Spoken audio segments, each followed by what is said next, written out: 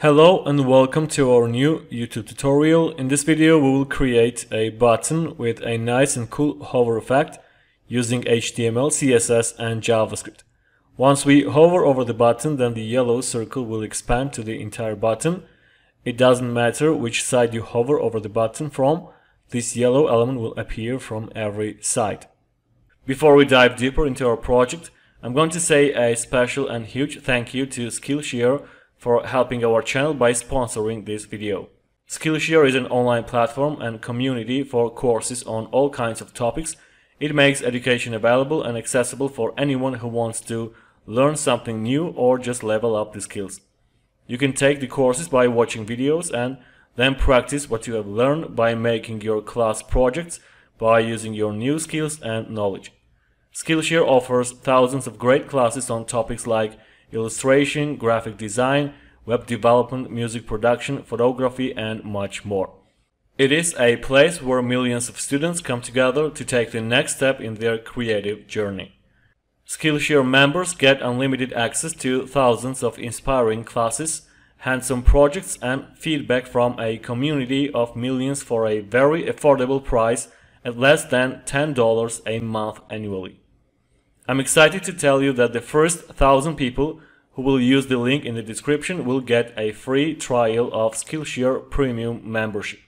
So you'll be able to get access to all different classes on the platform, learn some new stuff, and develop your skills that can be applied in real life. So join up. Alright, so we are ready to start to create the button. As I said, it will be created based on HTML, CSS, and JavaScript. Actually, this button is a simplified version of the button from our upcoming Udemy course, which will be released soon, so stay tuned. I've created a new folder on the desktop called Ripple button, which right now is empty. Let's open it in VS Code and create our working files for HTML, CSS, and JavaScript. Then open index.html file and create the basic HTML document. We need to place here an exclamation mark and then hit Tab or Enter. So here we have the basic HTML tags. At first, let's change the title. I'm going to place here Ripple button and then link the CSS and JavaScript files. I'm going to open link tag in the head element, and then we have to specify the path of the file. As for the JavaScript, I'm going to open script tag right above the closing body tag, and we have to specify here the path of the JavaScript file. Alright, so we are ready to start to write the code. Before that, I'm going to run the project to the browser. For that, I'm going to use one of the VS Code packages called a live server. It allows us to run the project live to the browser and make the changes and updates without refreshing the page each time. Let's place the editor and the browser side by side, like so, and get started. So I'm going to start with the HTML markup. Let's open div tag with a class container. This element will contain the entire content, I mean the button. The button will be created using a link element. Let's open it with the class btn.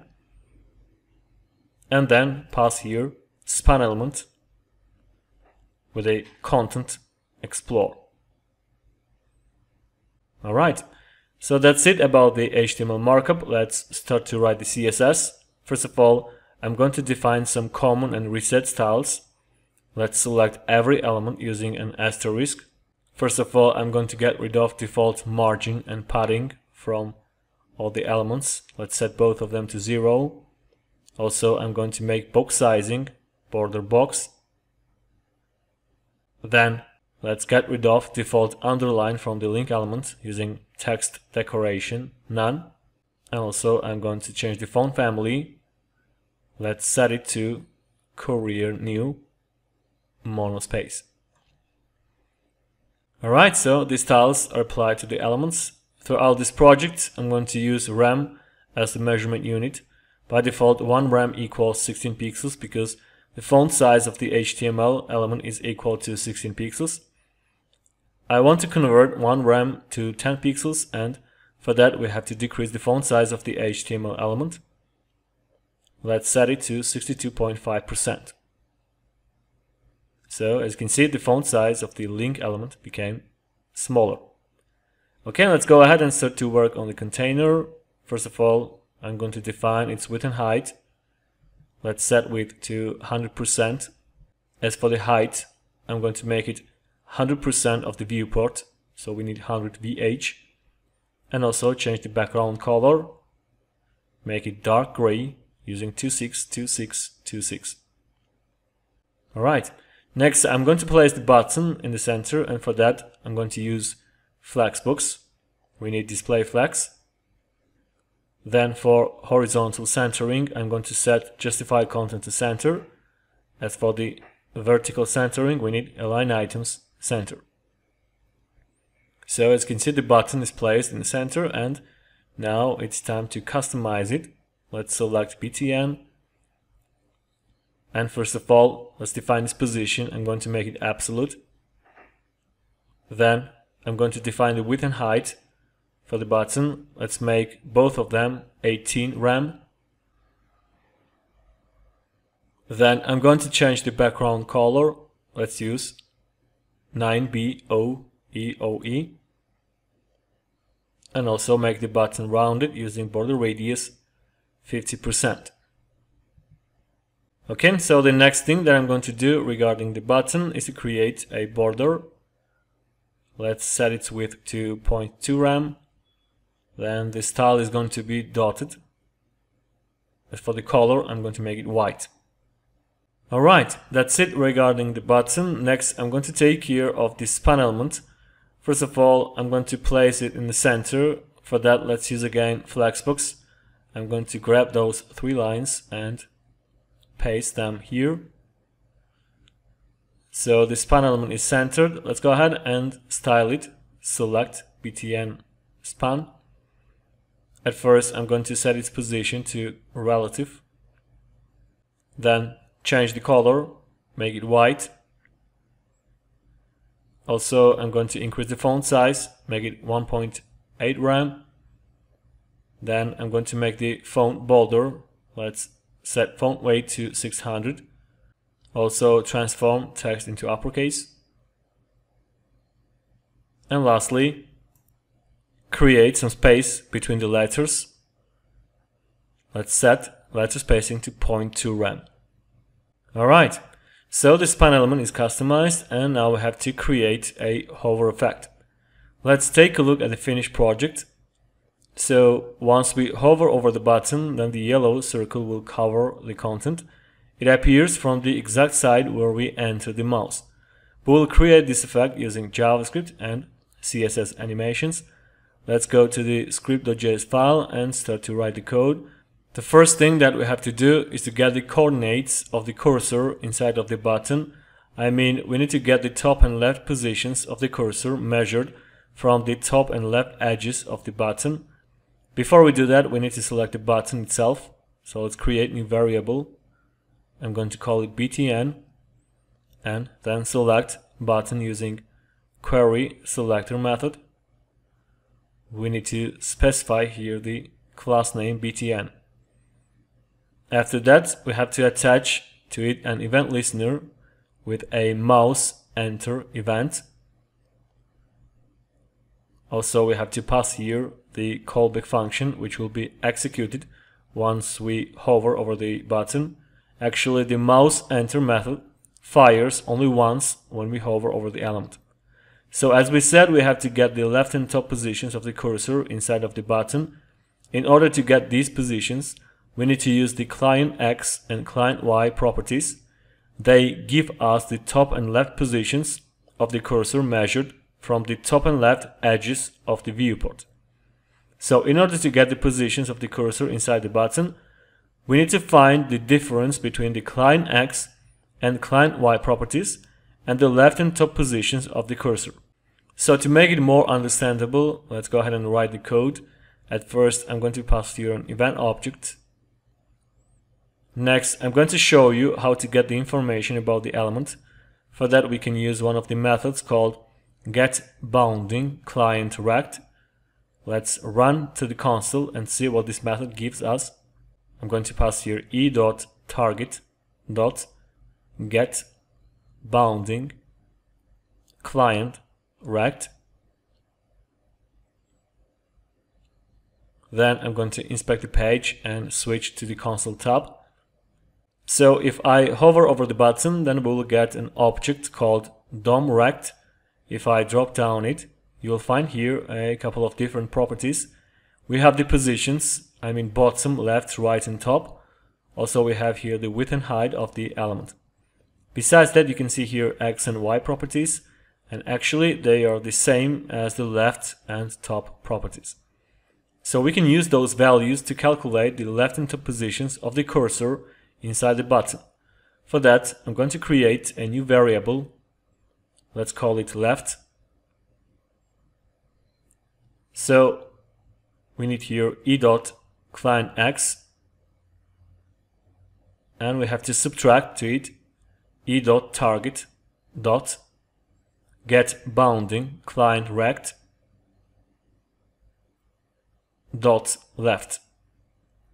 Let's check in the console what the left variable gives us. So when we hover over the button, we will get the left position of the cursor, but now inside of the button. I mean, it is measured from the left edge of the button. Alright, in the same way we need to define the top position. We can simply duplicate this code, then change the name of the variable. We need top. And also we need here client Y instead of client X, and we need here top again. Alright, so both positions are defined, and now we need to create a new element on those positions. We will do that using one of the DOM methods called createElement. I'm going to declare a new variable. Let's call it ripple. Then down below we need to create a new div element. As I said, I'm going to use createElement method. We need to specify here the tag name div. After that, we need to define left and top positions of the ripple, and we will use the values that we define here. So we need here ripple.style.left, and it should be equal to the value of the left variable. In the same way, I'm going to define the top position. Let's duplicate this line of code and change left into top. Okay, so the element is created, but we need to append it to the button. For that, we have to use one of the methods called prepend. So we need btn.prepend, and we have to pass here the variable ripple.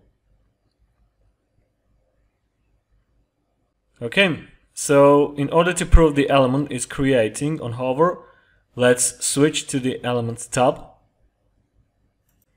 and then hover over the button. So as you can see, div element is created inside the button, and also we have here left and top positions. Alright, next we need to customize this element in the CSS file. Let's create a new class and call it ripple. So in order to make a left and top positions work, we need to define the position of the ripple. Let's make it absolute. Then define width and height. I'm going to set both of them to 100%. And also change the background color. Make it E7 BE08.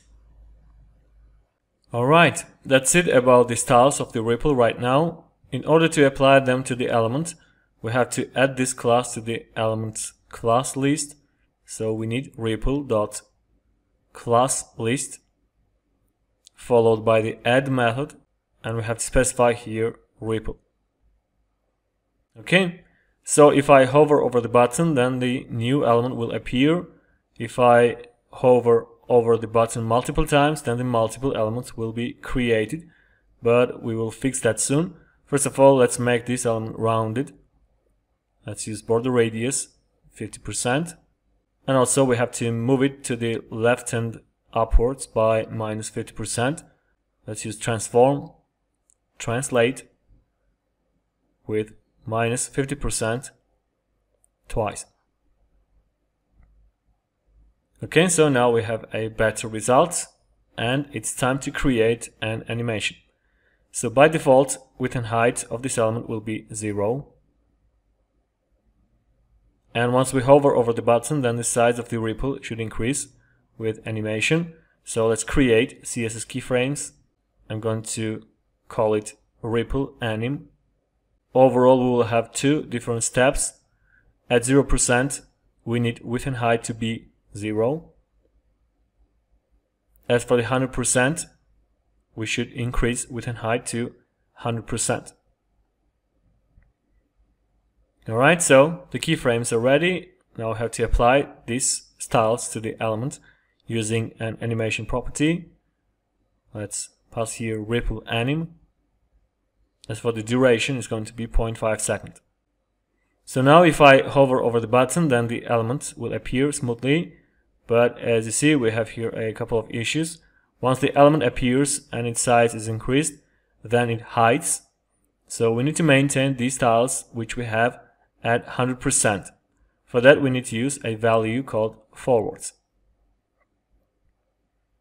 So now this problem is fixed. Element no longer hides. The next issue is that the size of the element is not enough to cover the button, so we have to increase it. Let's make it 200%. So now the size is twice bigger, but still it's not enough, because if I enter the mouse and stop it at the edge of the button, then the ripple won't cover. So let's increase width and height slightly. I'm going to make them 210%. Alright, so now the problem is fixed. The next thing that I'm going to take care of is to hide the outer parts of the ripple. For that we have to use overflow hidden. Alright, so now we have a much better result. The next thing that I want to do is to get rid of the ripple. Once the mouse leaves the button, we have to use one of the events called mouse leave. Let's attach to the button event listener with mouse leave event. Also we need here a callback function. Next we need to remove the ripple. For that I'm going to use remove child method. We have to specify here ripple. Okay, so finally we are done. The button works perfectly. It has nice effects and animations. I think it was interesting and kind of different, and I hope you liked it. If you enjoyed the video, then please thumbs up, comment below, subscribe to our channel and click the bell to get notified on coming tutorials. See you next time.